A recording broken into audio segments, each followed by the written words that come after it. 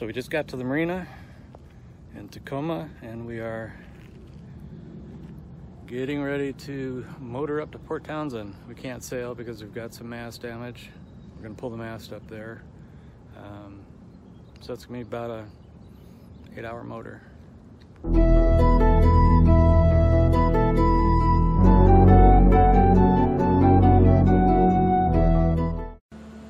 In this episode, we haul out at Port Townsend and do a ton of work. Motoring's no fun, but sometimes you gotta do it.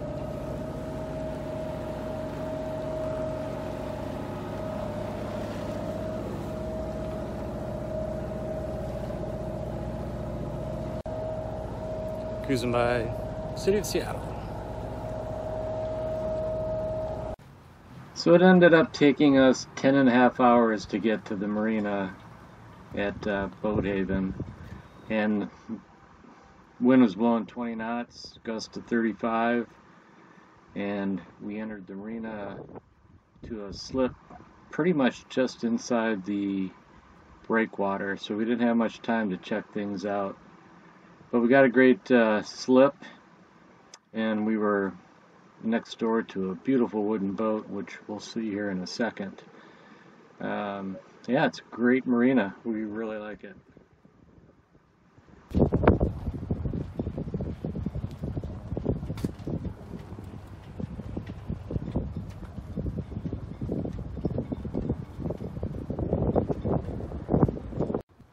And here's that beautiful wooden boat next door to us.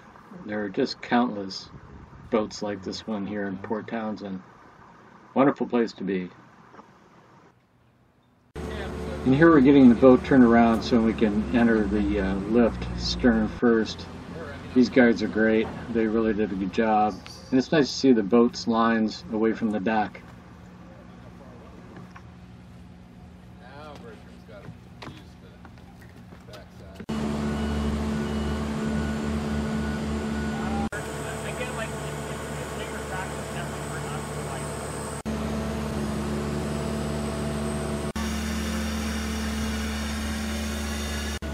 So the yard boss and his crew really had to thread the needle with our boat here.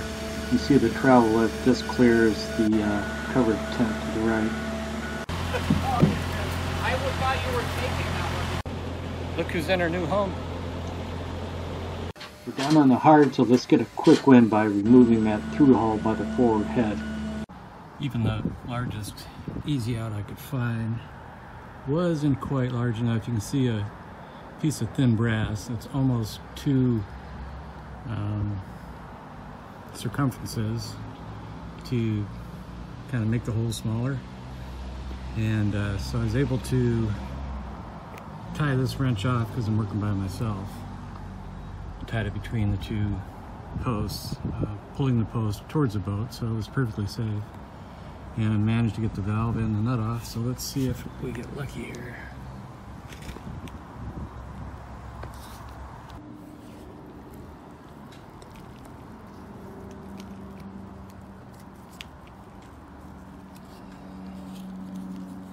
Come on, baby.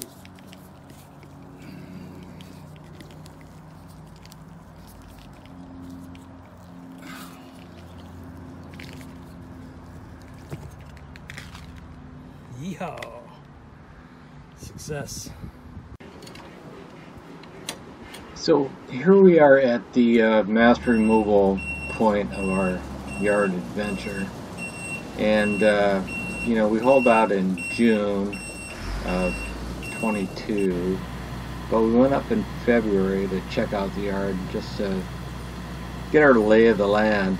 And we talked to Chuck at the front office, and we said we got a wooden mast, we need some work there, and who did he recommend? And without hesitation he said Brian Toss Rigging, and so that's where we went. So in the video, the tall lanky guy with the dark beard, that's Ian. He is who we dealt with. He's an amazing individual and took really good care of us. And what follows are the videos of their expert removal of our wooden mast.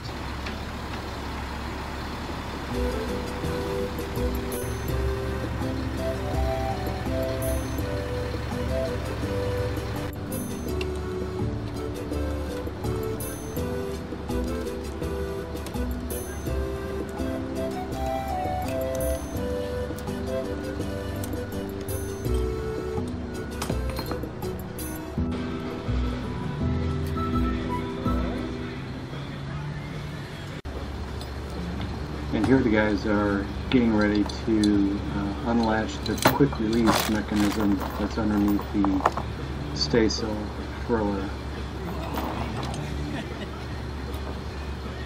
There we go. Up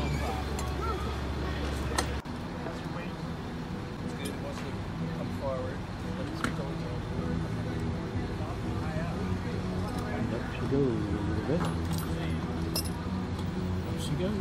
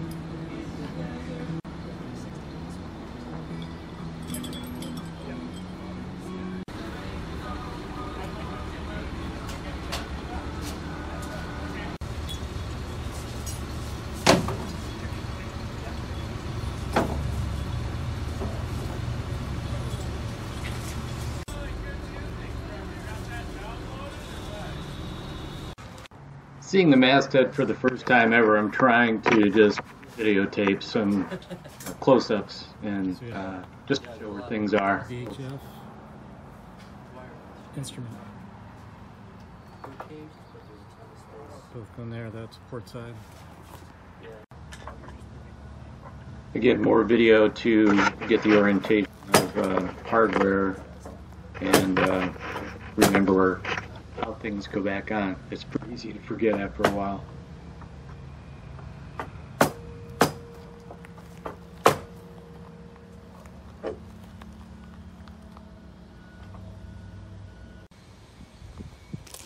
So the mast is off. First strip session is done. Got the shrouds off. A little bit of hardware.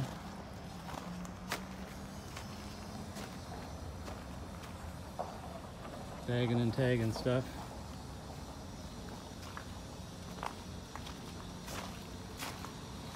Mast overall looks pretty good. Found some weird stuff. Gonna have to be corrected. But the big thing and the main reason is the IRAT.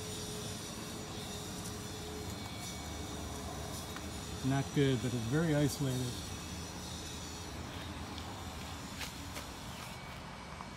Otherwise, it looks pretty good on first look. We'll take a closer look tomorrow. It is time to take a break from mast work and go down to the dog-friendly great beer bar called Port House and just relax a little bit, get a little doggy love.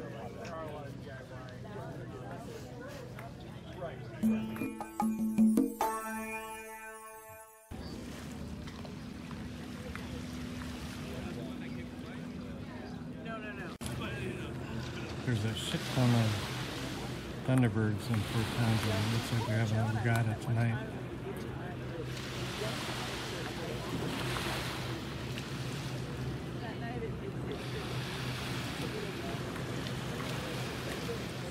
Marina entrance. Check out this drone. And she'd be like, yeah, sure. You know, or no, I'm gone all weekend, but we could do it Monday. Like, And this couple was anchored out just offshore and decided to row in and join me for a beer.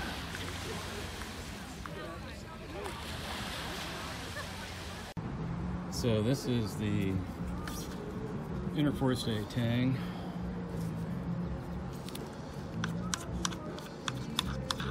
Where the mast is through bolted by both sets of spreaders and the mast head, I found this black material. It's really sticky. It's probably as viscous as the day it was put on, but no one seems to be able to identify it. I can only get it off with brake cleaner. If you know what it is, make a comment. Taking apart the upper spreader tang. So you've got a nut, sort of main bracework here, and the two tangs, plates after that, and then the base plate that the fastener's already out of.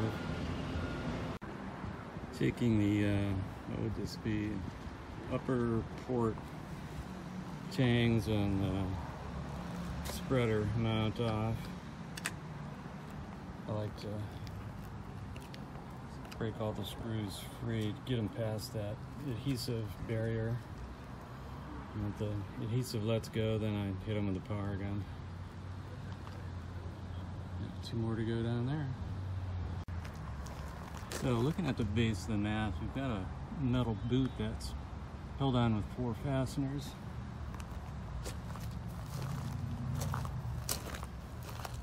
Spinnaker track. We've got spreaders off except this last one. It's being a little bit of a bugger. But it is at 19 feet 8 inches from the absolute bottom of the mast. 25-foot mark for my tape on it. And the upper spreaders are at 36 feet 8 inches.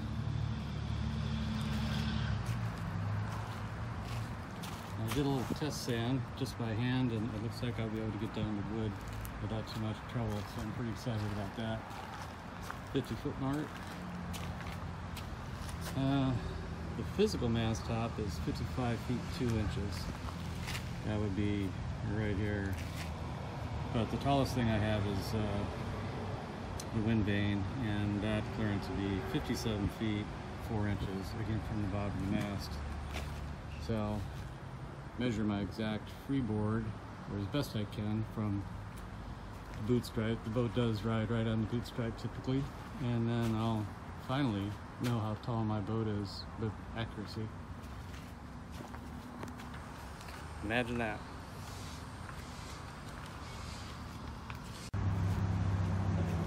This is the arrangement for the spinnaker halyard. There's no room for any free movement.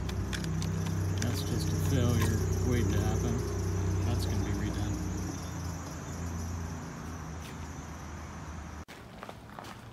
So, we've got just about everything stripped off, just some minor stuff, other than spinnaker track and of course the mainsail track that it's sitting on.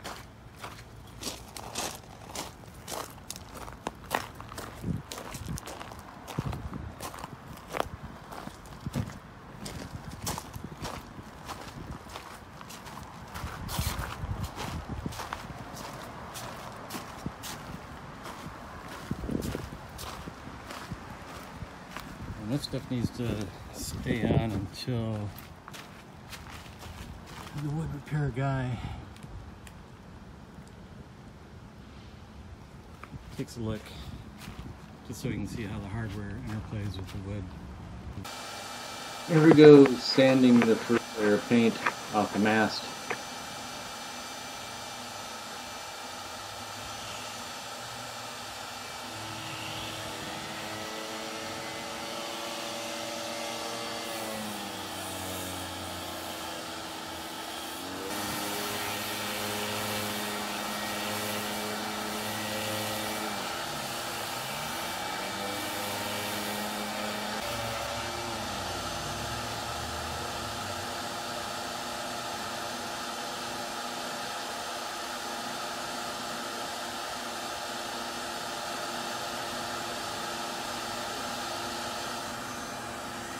Here in the boatyard, the boat is a complete and total wreck.